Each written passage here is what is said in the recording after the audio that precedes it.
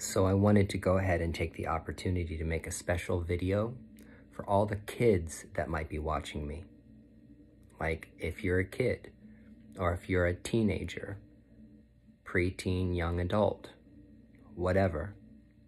Specifically, if you are a kid that is interested in learning about magic, witchcraft, sorcery, voodoo, whatever it is that you're specifically interested in that has to do with the occult, okay? I want to help you out. There's a lot of parents out there that are really open-minded these days, okay? That might be absolutely fine with you learning about these things or buying you a book on Wicca or witchcraft or hoodoo or whatever it is you're interested in learning. But there's a lot of you out there who are in households that condemn these practices, have told you that they're bad, that they're wicked, that they're evil, that they're demonic, that they come from Satan, the devil. And if you practice any of these things, that you're going to end up going to hell or whatever. So I kind of want to tell you a little bit about, go back, rewind a little bit, and try to explain to you exactly how you can explain magic and witchcraft to the people around you. And if you are absolutely constrained to the point that you can't purchase anything, you have no access to books, you know, you might have stumbled across this YouTube video, which is great. I hope that you have. But you're not able to like light candles in your house or incense in your house. I want to go ahead and tell you what you can do right now as you're waiting to get old enough to get the fuck out of your parents' house to do whatever it is that you want. Because we need to define exactly what traditional witchcraft is, okay? And even voodoo, okay? To start out with, witchcraft has nothing to do with God, goddesses, deities, angels, demons, whatever, spirits. Witchcraft is a craft. It's something you learn how to do. It's something that you study.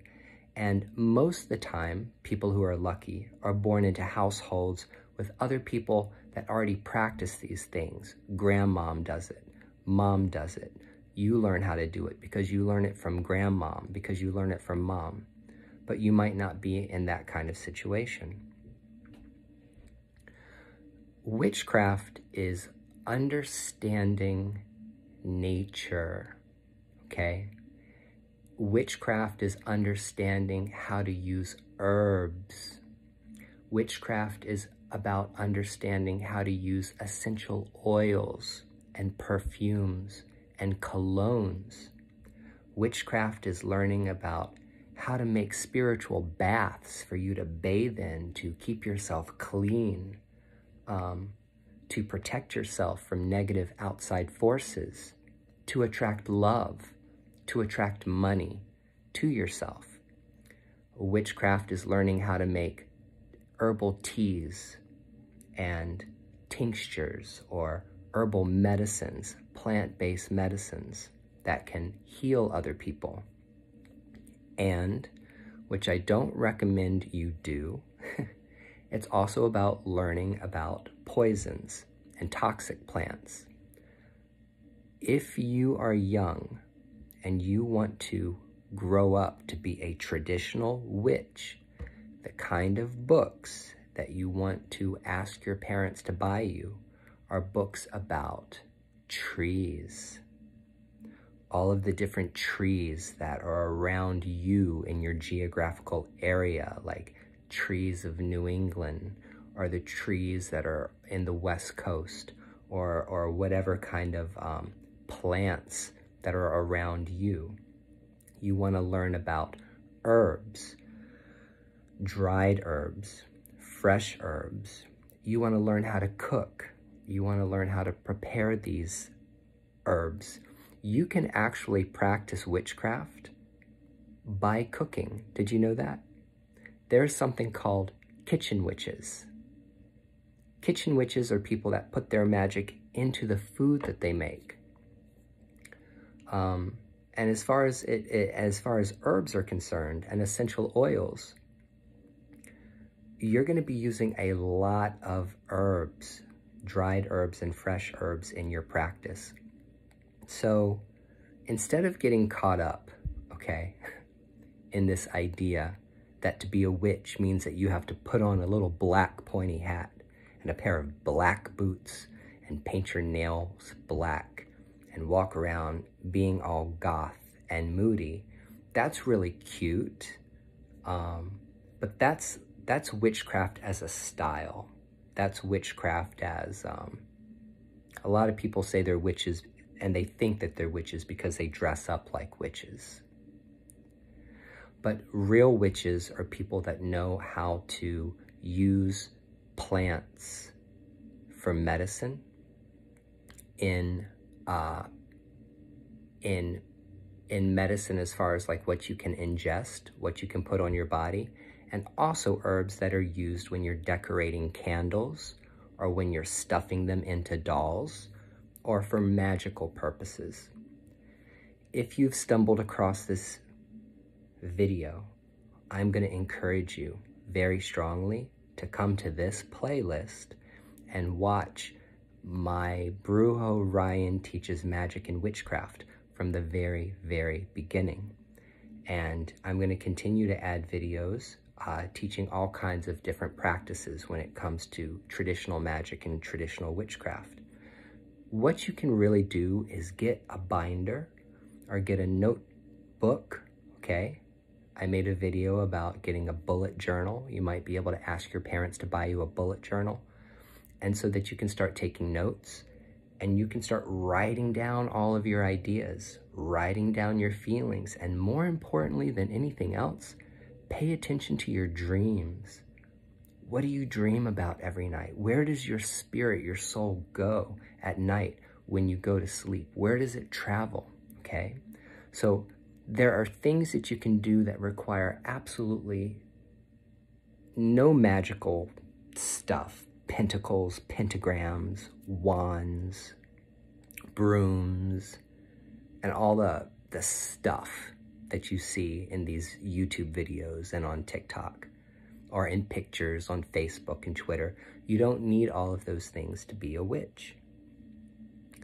Because in reality, traditional witches had to hide their practices because they were persecuted by Christians and Muslims and other people who hated people who understood how to use medicinal plants, okay? So you actually are a lot more like old school witches than the people you see dressing up and trying to act witchy. And a lot of the old pagan symbols are things that are simple, like a spiral. This is my favorite talisman, jewelry that I wear, that I, did a working on to make it protective for me. It's a spiral. It's not a pentacle. Understanding nature is what's important for you right now if you want to become a witch. Understanding plants and learning about plants, especially the plants that are outside of your house and around you in parks and in the forest or on trails.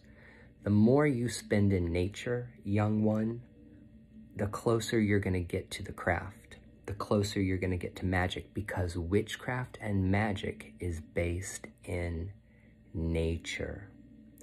It's based in nature, and it's based on harmonizing yourself with the natural forces of air, earth, water, fire, and spirit, or space. There's one important thing that I believe that you should do, and this is something that you can do even if all you can do is get a glass and fill it up with water, okay? Take a glass of water and see if you can get a little tea light, okay? Or a tea light holder. If you can't get the light, that's okay, because we're gonna work with whatever we can work with. You want to connect with your ancestors. Now, who are your ancestors? Well, they're not just your mom and your dad and your grandmom and your granddad on both of your parents' side, but your ancestors are all the people who have ever lived. Millions and millions of people had to live in order for you to be here, in order for you to be born. And honoring your ancestor spirits, honoring the people who came before you, is also a very, very important part of practicing traditional magic, okay? So the practice that I want you to do, besides learning about trees and learning about plants and learning about crystals and learning about rocks and meditating on the 5 elements, is sitting down and closing your eyes and saying a prayer to God, the ancestors, your spirit guides, and all those other spirits that are around you that are trying to help you get from point A to point B. Always ask that the spirits that work with you are the spirits that have your highest good in mind, that want to help you and get to where you want to be. So, as of right now, you might not be able to dress the way you want to dress or look the way you want to look or have a grand altar like what you see in these YouTube videos. They don't matter. What matters is who you are inside, how you feel inside. Because I'm a witch all the time because that's just who I am. It's just part of me. It's part of who I am. It's part of my being. And I want you to feel the same way.